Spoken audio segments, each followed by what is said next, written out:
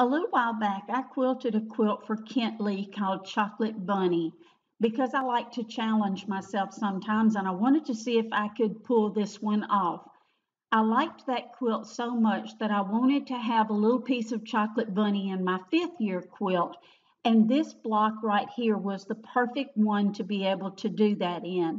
I get asked a lot of times how I set this up, and so this is a good spot to show you what I actually did. I used this diamond pattern right here, but I had to divide it out because you can see that there is a connecting line between these channels that are in this particular pattern. And I wanted it to be able to look like it was line work quilting. So I had to delete out these connecting lines right here. So let me do that right quick by going to Nodes, hitting my D on my keyboard, and continuing to divide out those lines. Greater than and less than is going to help me with that.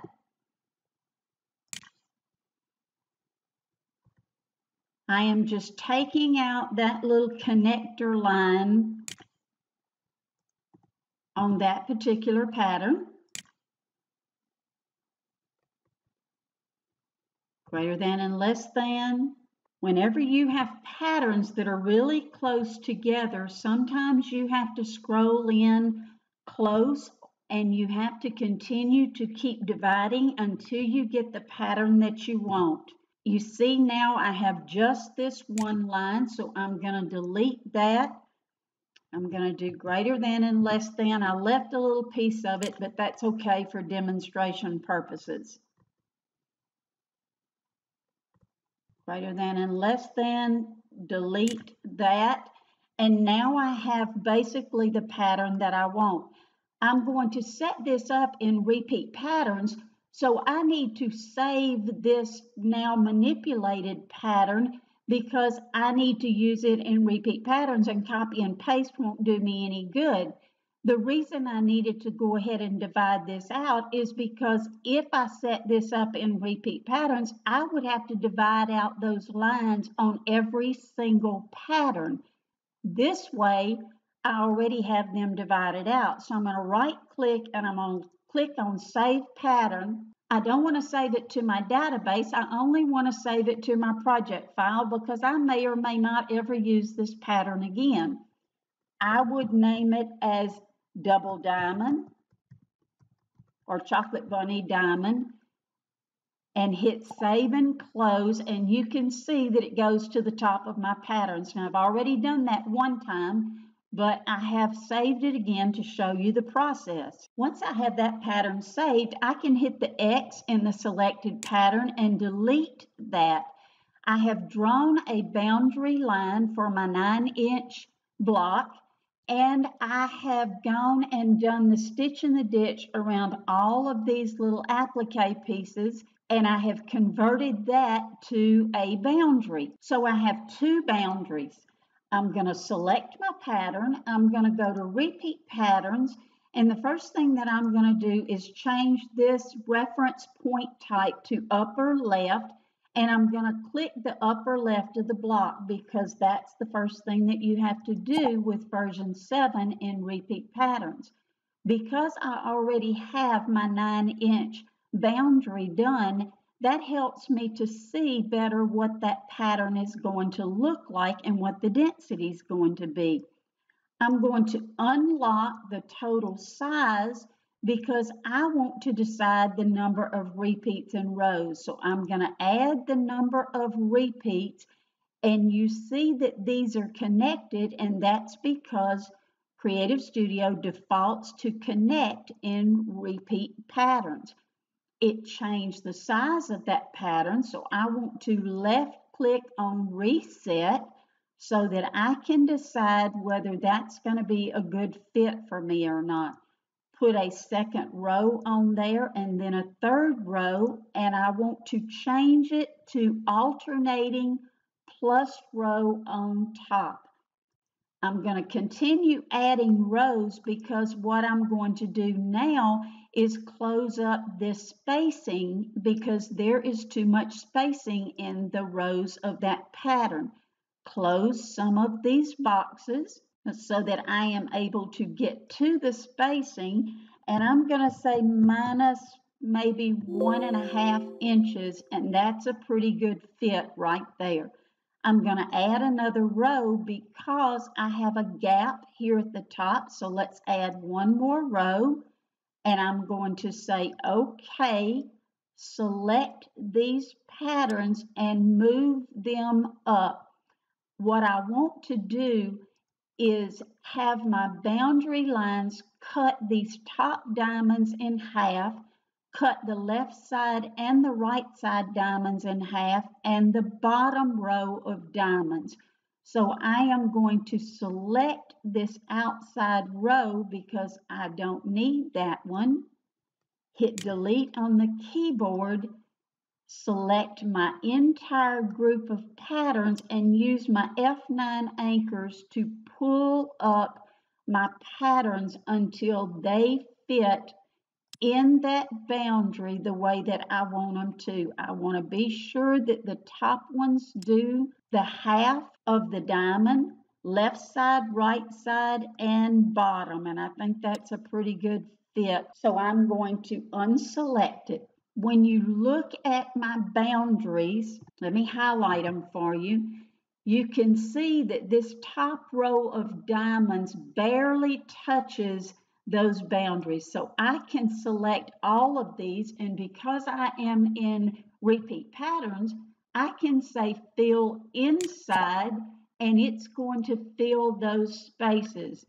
On this particular one right here, it went a little bit straight line, but if I slow the machine down a pretty good bit, then I can avoid that particular flower applique.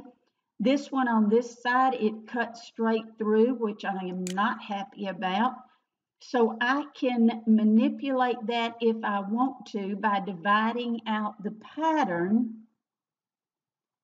just like this, and I would probably come around here and do this, then do my draw arc, have my endpoint on, click that point, and click that point, hit escape, and now you can see how easily I was able to manipulate that. I've got to go back and select this pattern and do order join. It now sews continuously, and I would combine it just to be able to not lose this little piece of pattern right there. So that's the pattern that I would sew out first. Toggle that as sewn. Now it's time to go to this row right here. Because this is only 9 inches, I don't have to roll the quilt or do any relocating. I'm going to select my pattern, and I'm going to turn my options back on because I want you to see where the start and end of the patterns are, because that is important. Because this pattern start and end is on the left side, if I tell Creative Studio to fill inside now, this is what I was talking about with the pattern making a connecting line. It has no choice with fill because that's what fill is intended to do. So I'm going to Control Z.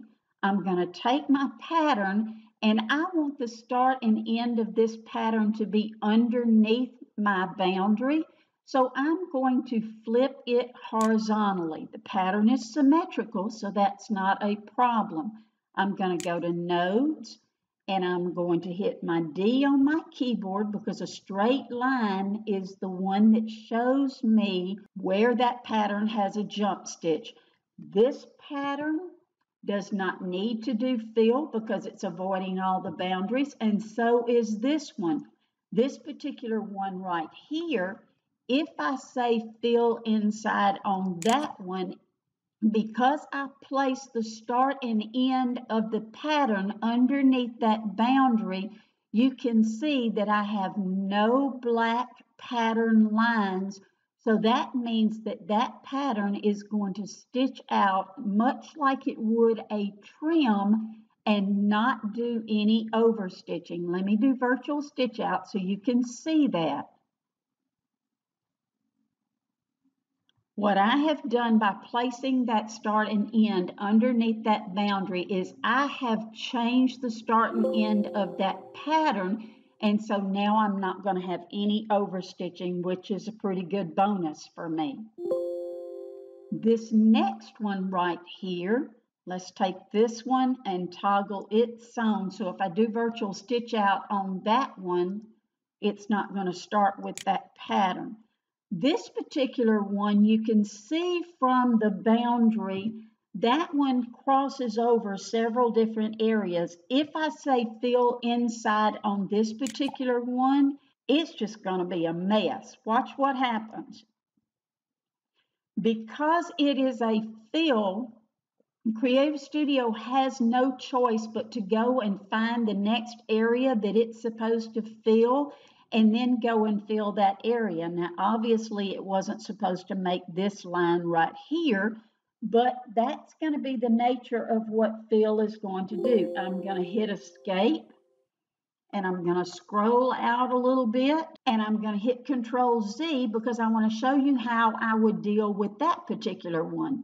I'm going to take this pattern and I'm going to go to nodes and I'm going to divide out that jump stitch again. I have just the top of this pattern or the outside of this pattern, so I'm going to hit D on my keyboard, and this particular one, I am watching this side on the right side. I'm going to hit my D on my keyboard and do fill inside.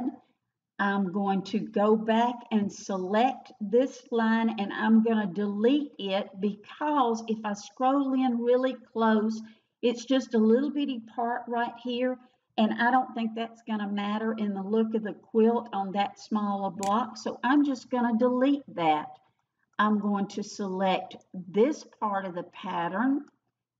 The start and the end are underneath the leaf applique. I'm going to say fill inside.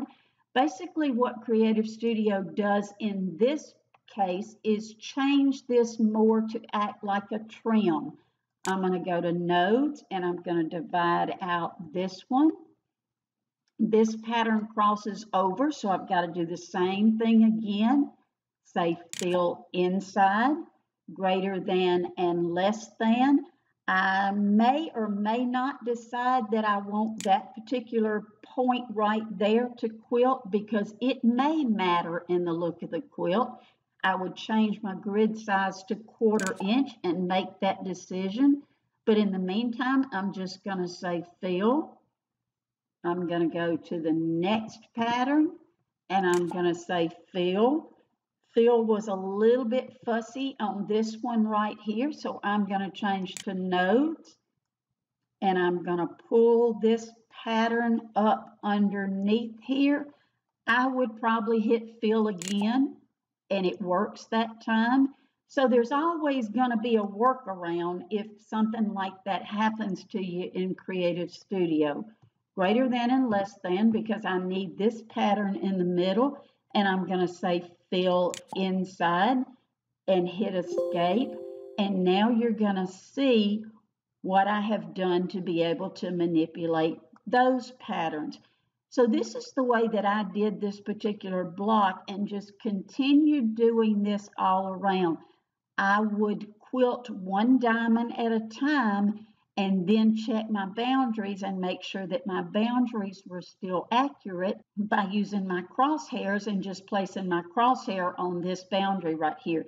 You weren't going to have much shrinkage because this block was so small, but you would on a larger quilt. When I get to this pattern on this side, I would again flip it horizontally to put the start and end on the outside, tell it to fill, and Creative Studio would make a little bit of stitch in the ditch right here, but if I slow it down and quilt just inside that seam line, then that would be okay.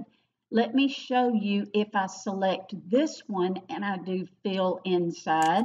You see why I had to flip it? Because I did not want this connecting line, and by once again flipping that pattern horizontally and saying fill inside, that gets rid of that connecting line. The same situation on the bottom, fill inside. It avoided most of the boundaries, so that I was able to do that one right there. And that's how I got the look of this particular block. So I got to keep a little bit of chocolate bunny in my 5th year quilt.